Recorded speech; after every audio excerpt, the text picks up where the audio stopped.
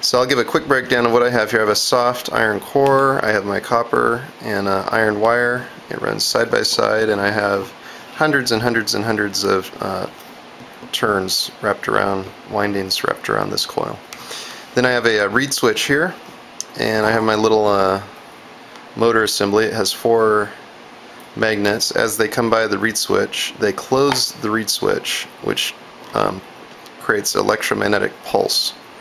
This coil pulses every time the reed switch closes, which is just great because that's what we need it to be doing anyway for powering the secondary. So I will set this little guy on here. You can see that every time it goes by the reed switch, it gets a little extra pulse that pushes it right along, and that will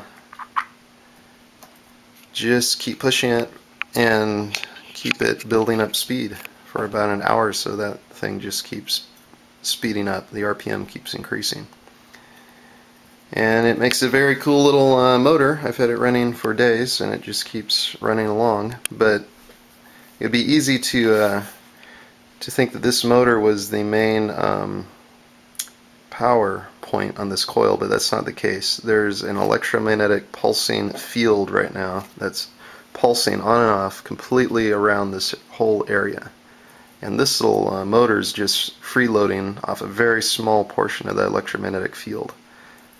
The rest of it's going to waste right now. We could be harvesting it, and that's why I want to get a secondary on here. And then this little guy will just function to make and break connection and pulse the electromagnetic field through the secondary. So that's where I'm at with this device. It's definitely progressing.